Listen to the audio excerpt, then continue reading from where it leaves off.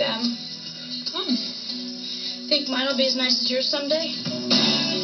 Touch me with your white words and your dead hands. I beg your pardon? Now, before I freeze. That'll be enough. And become one of you. Dinky! You interrupted me. Jeez, Dinky. God, you scared me. Scare everybody. I hereby proclaim this Roxy Carmichael Week.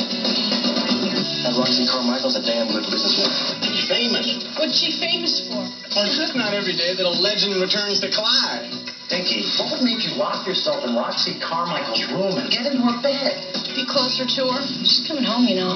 That was a $32 sweater, Missy, and you dyed it black, didn't you? It's just that I feel like we adopted a baby from Mars or something. She just is not like us at all. You just don't fit.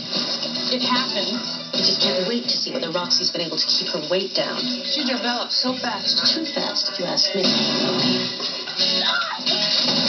You're kidding about Dinky, right? She's got a real good sense of humor. Well, so does Rodney Dangerfield, but I wouldn't marry him. Do you think I should go blonde? Roxy Carmichael always took a chance. Go for it.